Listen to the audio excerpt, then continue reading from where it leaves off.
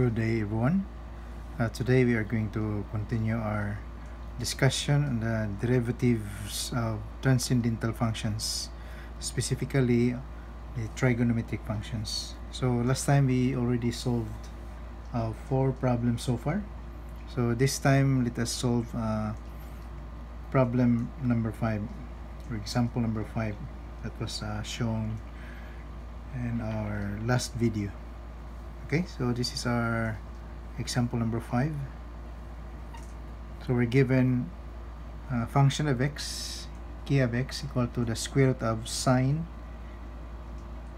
of 4x plus 5, or sine of the quantity 4x plus 5.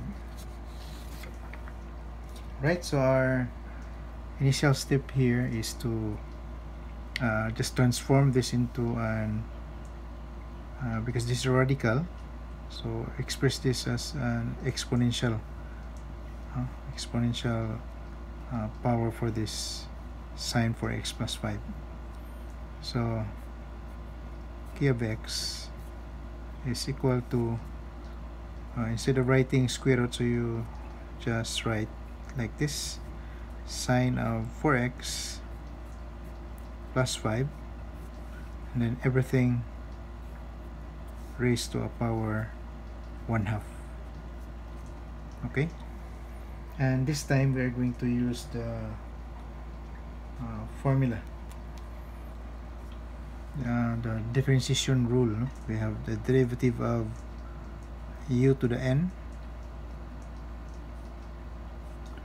with respect to x, so equal to n times u to the n minus 1 and times the derivative of u with respect to x. Okay, and we also have to use the formula of the derivative of the trigonometric functions. So the derivative of sine u with respect to x is equal to cosine u times the derivative of u with respect to x. Okay, and the other rules in differentiation class. So to continue with this one, we can now take the derivative of this function. So k prime of x equal to, so using first the power formula, so the whole thing here is our u. Okay, so this is our u here. All right.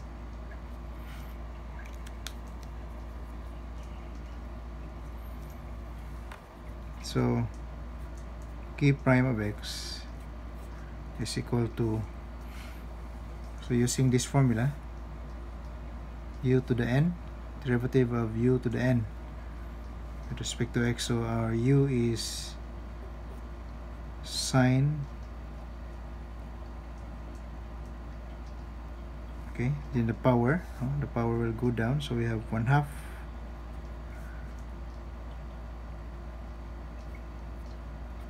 sine of 4x plus 5 and raised to a power n minus 1, so we have 1/2 minus 1, and times the derivative of u, so our u here is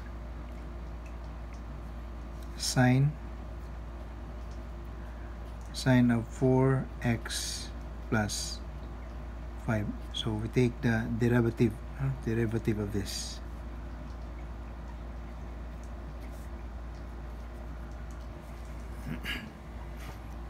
Okay, so equal to 1/2, so rewriting this sine of 4x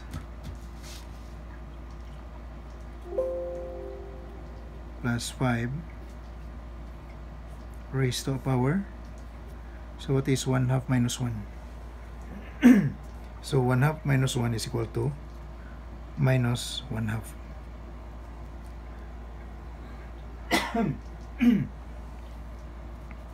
Then derivative of sine. So this time we are going to use this formula.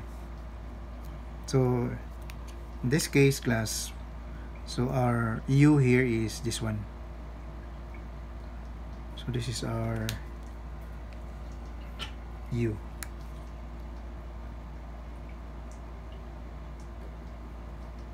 So this is our u. So derivative of sine, that is cosine. So times cosine u. So our u is 4x plus 5.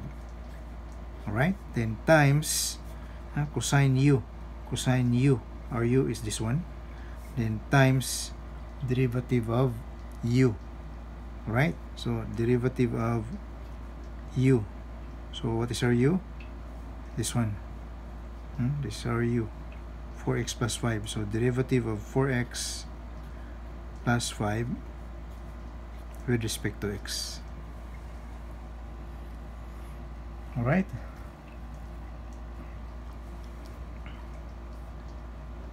So this is equal to 1/2. Rewriting this, sine of 4x plus 5 raised to a power negative 1/2, and times cosine of 4x plus 5, and times.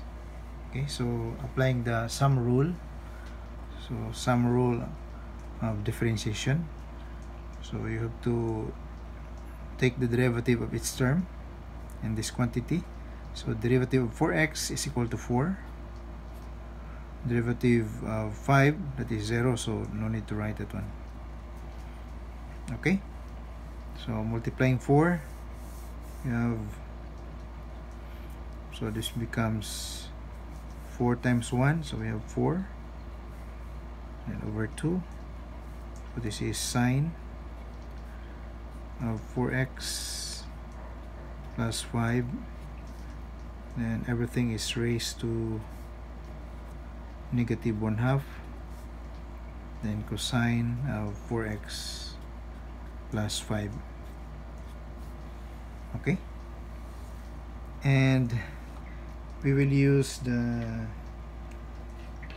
principle in our algebra that if you have x to the power minus m, this is equal to 1 over x to the power positive m. Okay, so we'll use this one for this.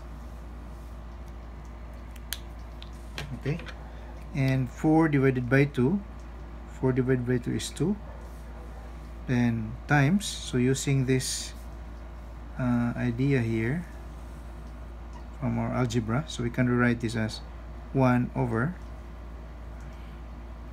sine of 4x plus 5, and this time this is now power positive 1/2. Okay, then times cosine of 4x plus 5, or we can rewrite this as 2. So we have numerators here, so multiplying all the numerators, so 2 times 1 times cosine of 4x plus 5, so we have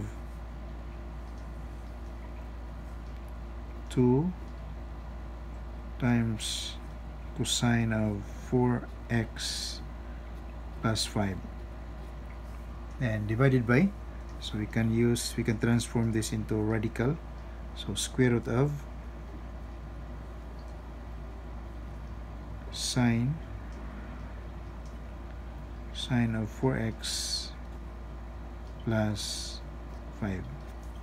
Okay, so this is our k prime of x.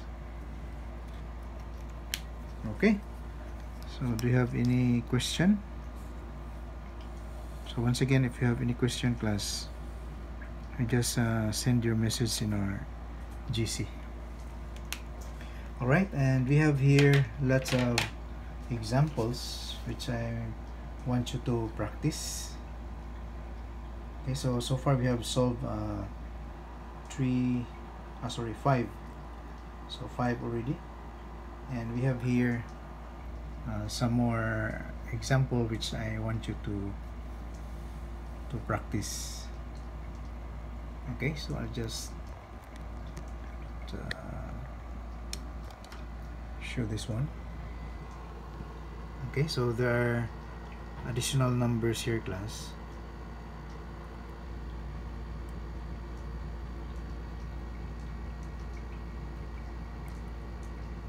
Okay, so to continue from example number 6 to 10, so try to solve these items here. We have 4 more items for you to practice. Okay, so I hope you will manage to solve it. I will not show you anymore the solution for this one, because I will pick up some of this for your quiz and also for your assignment number 2. Okay, so that's all for today. Thank you very much. Stay safe and healthy always. God bless. Bye.